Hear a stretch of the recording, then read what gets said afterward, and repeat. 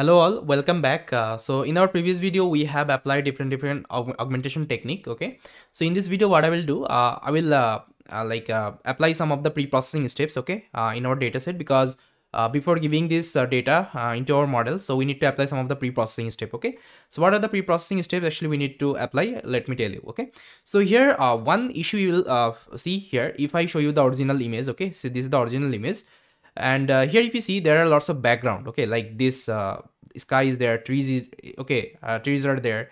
So like you can see there are lots of like background, okay, background. So this background I don't need. Okay, so what I can do, if I can crop this image, okay, till this point, and if I just only like keep this road, okay, so it's enough for me. Okay, I'm not supposed to like keep all the background. Okay, because see, whenever you are giving the background, your image will be like more complex. So whenever it will do the convolution, at that time it will be like very difficult, okay, to collect the features.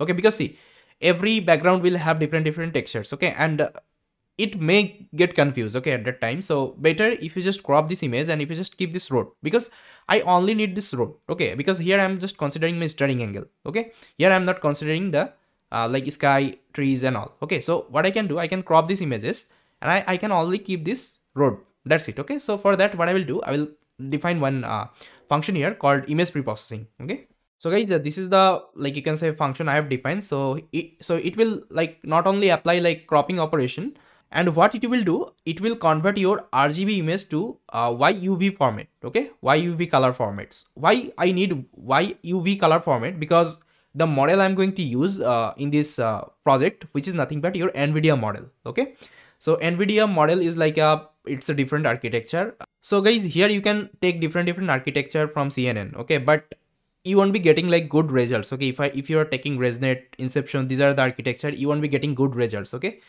so for self-driving car, actually there is a dedicated model called NVIDIA model. Okay, it is only made for, okay, building these kinds of self-driving car. Okay, so I'll be using that you can say CNN model. Okay, and this is a little bit complex model you can talk about, and this is like one amazing model, although it's like very small model, but it will work amazing. Okay, you will feel like. So this model actually suggests, whenever you are giving these kinds of data, okay, instead of giving as a RGB format, just try to convert to YUV format. Okay, so this is like the requirement whenever you will be using NVIDIA model. Okay, and also you need to apply Gaussian blur. Okay, after converting your data RGB to YUV, you need to apply Gaussian blur, and also you need to resize the image, okay, in this dimension like 266. Okay, so this is the input size, okay, of the NVIDIA model. Okay, now after that you need to also scale down your data. Okay, scale down the image. Basically what I'm doing here, this is my raw images. Okay, this is my raw array.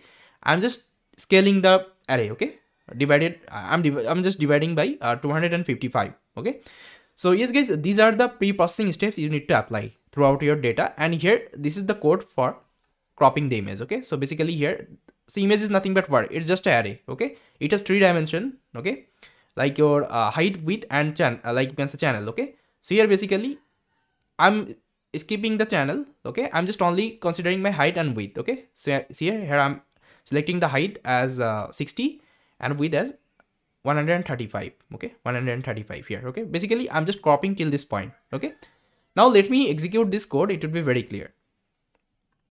So now let's apply.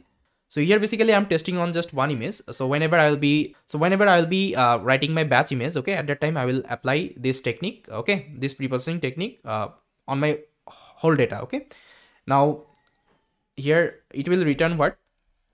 It will return your pre-processed image. Now let's visualize it also. Okay, so this is the code to visualize. First of all, it will like visualize your original image, and it will visualize your pre-processed image. Okay, now let me execute.